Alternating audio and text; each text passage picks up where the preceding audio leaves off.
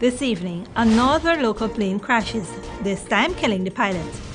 Solicitor General promises legal action against local newspaper. More children enjoy the Mashramani season. In the region, Maduro shuts down Venezuela's border with Brazil amid 8th standoff. And in international news, Bangladesh calls off rescue operations in the wake of a massive fire.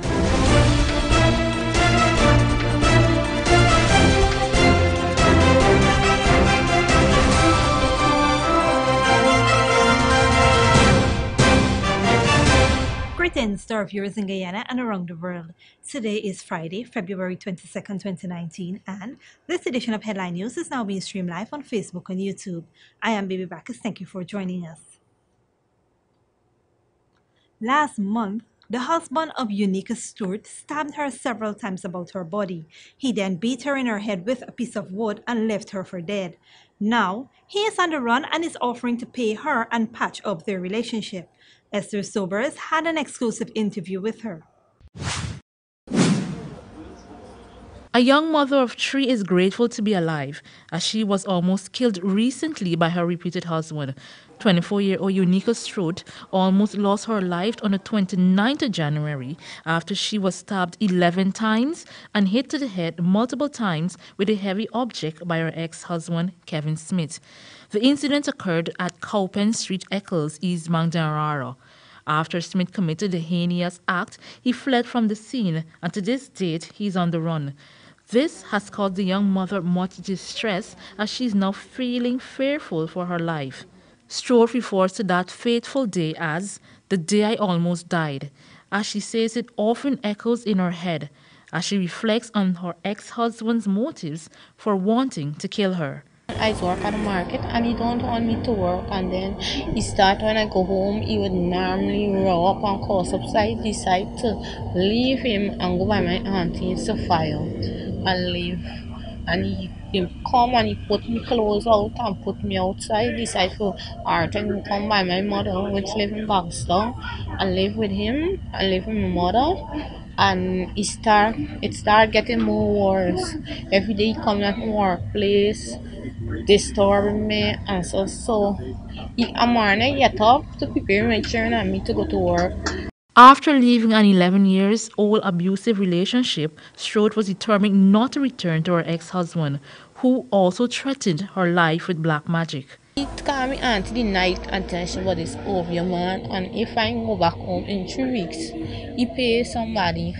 If I go back home in 3 weeks to work for me, I gonna run mad. So I decided to go to his auntie, which I never lock him up. So I decided to go to his auntie and to explain myself to she. Same time he come up, and as I talking to she, I say, man, tell you don't do it to me, because I left you and as mind with sharing for my own, I don't ask you for nothing. I say, man, tell you don't do that. I left you and I want to know. After the young woman was reluctant to rekindle the union, Smith decided to attack her. He decided to push me in the drain and start to choke me up. From then, I know what next take place. Then I know if, when I get conscience really, is what happened. He start, the 2 lash I get to my head, is then I know what happened. Then from in the hospital, then I know myself. Stewart was taken to the Georgetown Public Hospital, where she spent 2 weeks as doctors worked tirelessly to keep her alive. She thanked the doctors of the Georgetown Public Hospital for saving her life. However, life has not been the same for the young mother, as she is seeking assistance from the public. She said that she is constantly in fear for her life and is unable to work and support her 3 children. She was a vendor in the Stabrook Market. Right now, I am a single parent, and it's very hard because I got to take care of myself. I have to go to hospital. Likewise, I have to go and do a CP scan for 15,000. I'm maturing since the incident last month, and now I'm maturing go to school. It's a financial strain. Channel 2 Headline News and Stewart revisited the crime scene where the tragic ordeal occurred. For Stewart, it was the first time she visited the scene. It was an emotional visit for the woman, as she divulged that if the police doesn't apprehend her ex-husband, he might find her and kill her. She said that only yesterday Smith called her phone, offering to settle the matter. She again refused his offer. He's tried to call me and ask me to settle the case. If I could ask for forgiveness, I tell you, I cannot forgive. I never would forgive him. He family come to my mother to ask for me $1 million and a house. I never could take it because he get loose from the police already. I settled the matter. I'm afraid he's come after me after what he did to me. I'm afraid if he come after me. Because of Strode's fear for her life, and in order to protect her privacy, if you would like to assist her, please call Channel 2 Headline News at 218-4949. For Headline News, Esther Sobers. Thanks, Esther. Former President and Prime Minister Samuel A. Hines today shared his Republic Day 2019 reflections saying, quote, "As I join my fellow Guyanese citizens in marking Republic Day 2019, I cannot avoid pangs of regret that our President and Prime Minister did not persevere in their initial response to the no-confidence motion to abide by it, honoring our Constitution." Mr. Hines suggested that the government is delaying because they are afraid to hold early elections. Guyana's longest-serving Prime Minister ended his reflection by noting that the current political situation helps us learn once more that we must not be seduced by the seemingly easy, unlawful path. Mr. Hines noted that the honorable path appears to be more challenging and demanding of us, but if taken, we would find our prospects of oil more rewarding. As the Mashramani festivities gear up for its most noted crescendo, the float parades, the children of several primary schools got to tour the city. Channel 2 Headline News caught up with some of the children at the Square of the Revolution. Esther Sobers reports. The children from various schools across the country were treated to school tours at various monuments and historic buildings as they learned about the history of Guyana and great leaders. Channel 2 Headline News caught up with a few students at the Square of the Revolution and they sang a patriotic song. Guyana, I want to serve my country. Guyana, beautiful, happy and free. Children from Alpha Beast Play Group and Nursery are here to see some of the historical sites in Guyana as a part of the commemoration of the Mashramani celebration. So these are all the children here. Many children were delighted to visit the Square of the Revolution as it was for many of them their first visit to the historic site. We're on an educational tour. We're here visiting the national monuments around Georgetown, and then after we will go off to the fun city.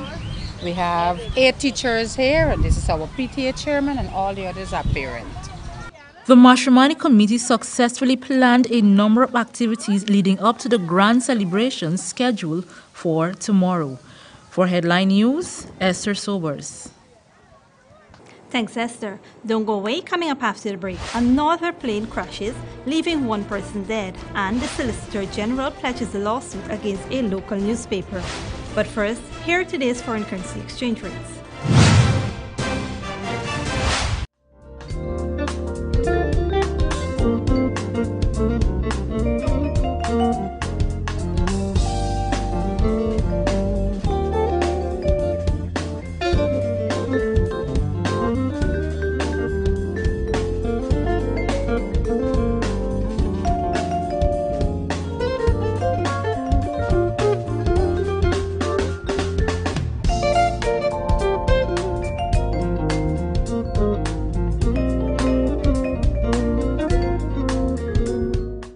For the latest in news from Guyana, the region, and beyond, visit our website, headlinenewsguyana.com. Hello, baby. Yeah. It's knocked away from Yang Huang. Yo, why you gotta get away from the credit, buddy? I recommend that you from Guyana. You actually gain, but it's not you that buy back the credit when it's done. Buy back because she money from 5. Fab 5? Activate the GTT Fab 5 plan today. For only 5,005, you get free unlimited calls to 4 of your closest family and friends, 5 gigs of data plus 250 text messages, and your Fab 5 friends can call you for free. GTT Fab 5. Wait. So who we putting as we Fab 5? Yours.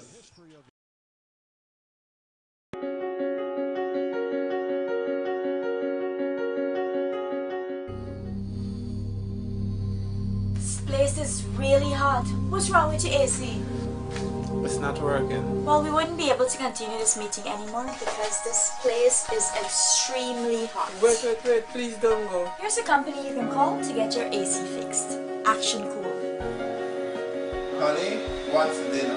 I had a hard day. I'm sorry you had a hard day, but guess what, babes? I didn't cook today because the stove is not working. Having trouble at home or at the office? Then call the professionals at Action Cool. Our fully trained technical team have the skills and experience in repairs of all air-conditioned units, refrigerators, gas stoves, washing machines, and a whole lot more. For further information, visit us at 86 Hill and Princess Street, Mandela Avenue, Georgetown, or call us on telephone number 225-7867. Need a ride around town and beyond? Look no further than Oasis Ride Taxi Service. With affordable prices and some of the best drivers in the business, we've been delivering prompt and reliable service to Guyana for over 16 years. We also offer tours, chauffeur service, and even car rentals. You can call us at 231-5554 or 225-5496. For deals, specials, and more information, find our page on Facebook. Oasis Ride Taxi Service. Let's go. Listen and hear me good. It's Mashramani in Guyana, and Clearance got this big mash down sale. Thursday the 24th and Friday the 22nd of February. Half off Nike sneakers. 25% off men's short pants, jeans, jerseys, caps, and selected slippers. 25% off Kenneth Cole and Levi's. Half off selected ladies' jeans, tops, dresses, rompers, loafers, sandals, sneakers. Remember, Thursday the 24th and Friday the 22nd of February. Yes! Clearance, mash down the price for mash! Clearance, always keeping you in style.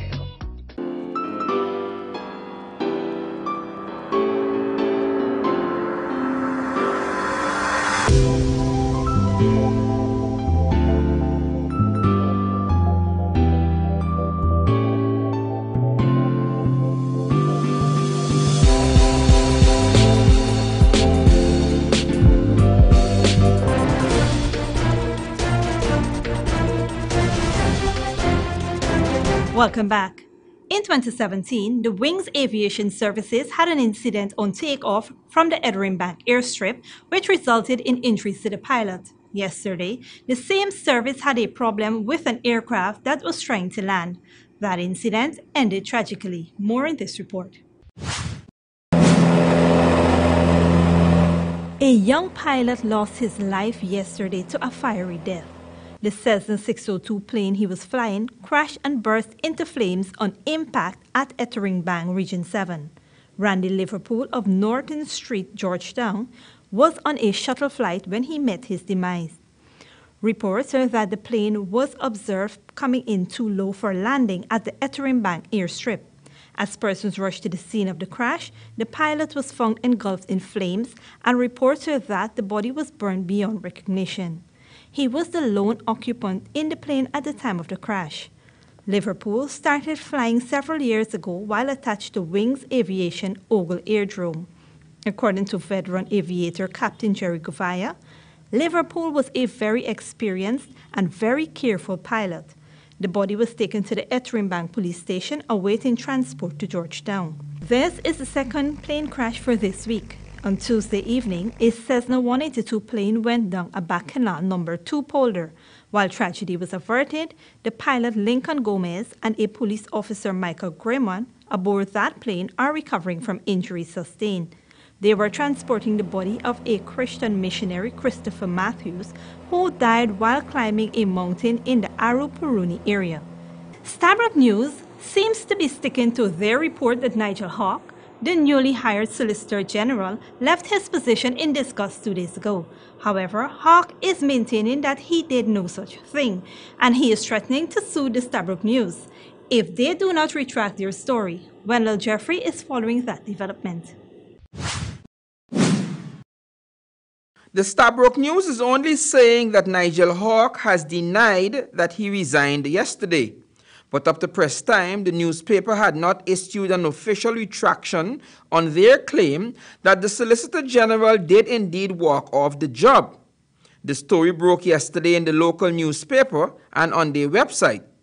Channel 2 Headline News was reliably informed that Hawke, who works out of the Attorney General's office, did not resign. However, in a call to the newspaper's editor yesterday, we were told that they were sticking to their reporting. Also, contrary to the Stabroek News story, Mr. Hawke said that he was not responsible for compiling and presenting the state's case for a stay of the constitutional mandates of the no-confidence motion.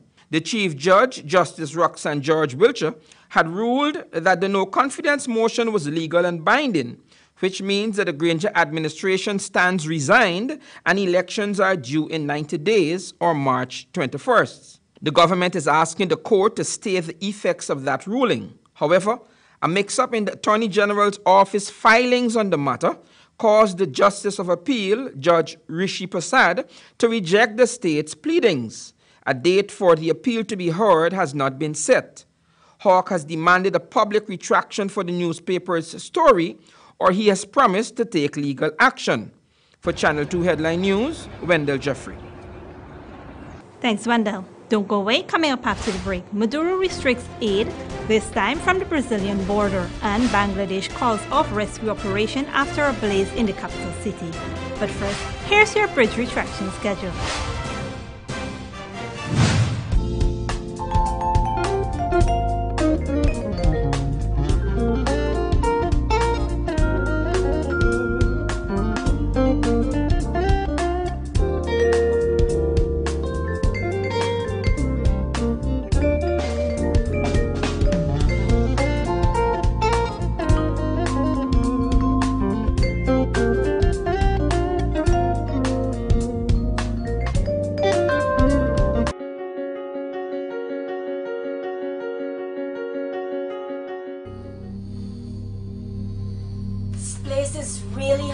What's wrong with your AC?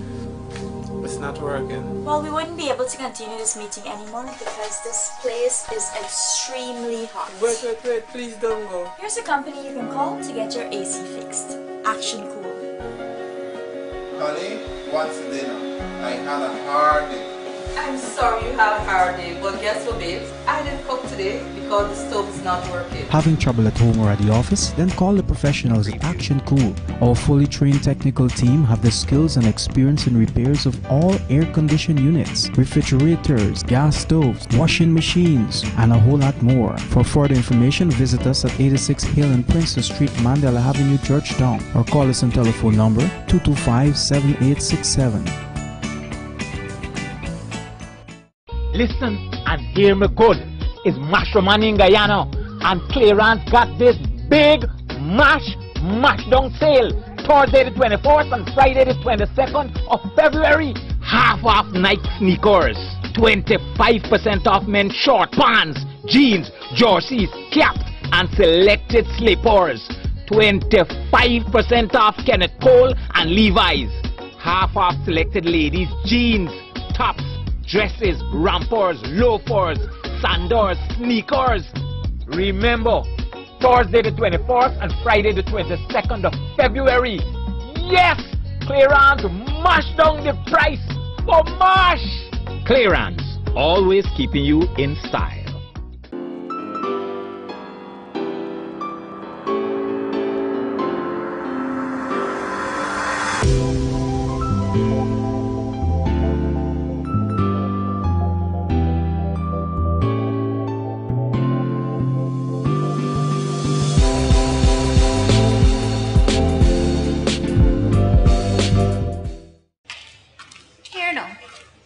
Switch over to GTT right now, no. Because all this time and money I wasting on calls alone can just send up my blood pressure. You've come to the right place. Really?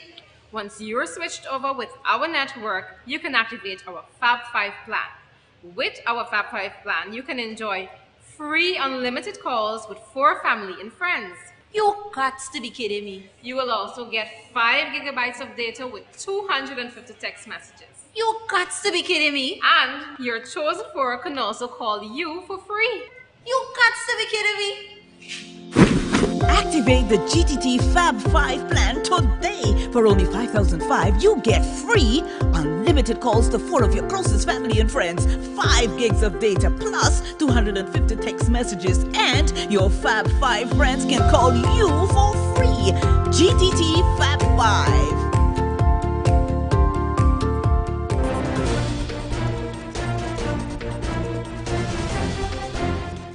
Welcome back. Now for regional news. Venezuela's border with Brazil has been closed as President Nicolas Maduro steps up attempts to stop the U.S. aid from getting in. Maduro said on Thursday he is considering closing the border with Colombia as well. Opposition-led volunteers are trying to get the first delivery into Venezuela by Saturday, but the army is blocking them. Al Jazeera Lucia Newman reports from San Antonio on the Venezuela-Colombia border. A caravan of opposition deputies scuffle with National Guardsmen trying to block their way to the Colombian border. That's where opposition leader Juan Guaidó vows to defy the government's prohibition to bring in tons of food and medicine donated by the United States and others. Pretending that humanitarian aid is not going to reach Venezuela is an act of cruelty. As opposition leaders slowly make their 800-kilometer journey to the border, the binational bridge that joins Colombia and Venezuela is quickly becoming the stage for a bizarre duel. On the Colombian side, a Venezuela Aid Live concert with world-famous pop stars in support of Venezuela's opposition movement. And, not to be outdone, on the other side, a hands-off Venezuela concert called by embattled President Nicolás Maduro, both scheduled to get underway in unison on Friday. As you can see, the stage on the Venezuelan side of the bridge is almost ready for the Battle of the Bands. But this dueling music event is framing a bigger battle over who is going to take credit for providing food and medicine for Venezuelans desperately in need. President Maduro insists he can provide for his countrymen and says shipments of medicine from Russia and China have just arrived. To prevent opponents from attempting to bring in stockpile supplies from neighboring Brazil, he's ordered the border sealed until further notice. But so far here in Táchira, the border with Colombia remains open, and thousands of volunteers have been crossing into Cúcuta. They say they're preparing to confront the armed forces to bring food and medicine back into Venezuela on Saturday, when Guaidó gives the word. We know the government has blocked the bridge with containers, but we're here to make it possible to bring in that humanitarian aid, by whatever means necessary. Guaidó says he'll be bringing the supplies across 4 bridges here in Táchira, as well as 2 ports in northern Venezuela. Exactly how the U.S.-backed opposition plans to do it without being stopped is still a mystery. And that's exactly what's raising the suspense and the tension on both sides of the border. Lucia Newman, Al Jazeera, San Antonio, Venezuela. And in international news, Bangladesh authorities have called off the rescue operations in the wake of the massive fire in the national capital's Chowk Bazar area. Firefighters have launched an inquiry to establish how the fire started. At least 70 people were killed and 40 others seriously injured. Al Jazeera's Barbara Ann Gopal reports from Dhaka. Burnt-out chemical cylinders are some of what's left at the Wajid mansion in Dhaka's old city. Muhammad Alam ran a store close by. The fire has changed his life. My son died. He was with me in the store just before the incident. I told him to go home and have his dinner. 10 minutes after he left, I heard some big noise. I came out and saw a large fire. After seeing the fire, I went back inside my store. But I couldn't stay inside the store because there was an intense heat generated from the fire. The area was known for its chemical warehouses and perfume factories. But people there say that's not where the fire started. There were several loud noises, so I came out to see what was going on. Witnesses told me that a gas cylinder in a car in a wedding procession exploded. Then the fire spread towards the Wajid mansion's second floor where perfume chemicals were stored, which then ignited.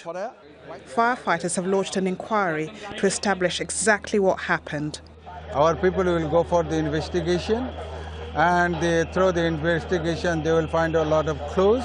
They will justify those clues, and at that time they will be able to identify actually what is the reason for the fire. There are an estimated 1,000 factories in the old part of Dakar. More than 850 of them are illegal. A fire in the same area killed 120 people 9 years ago.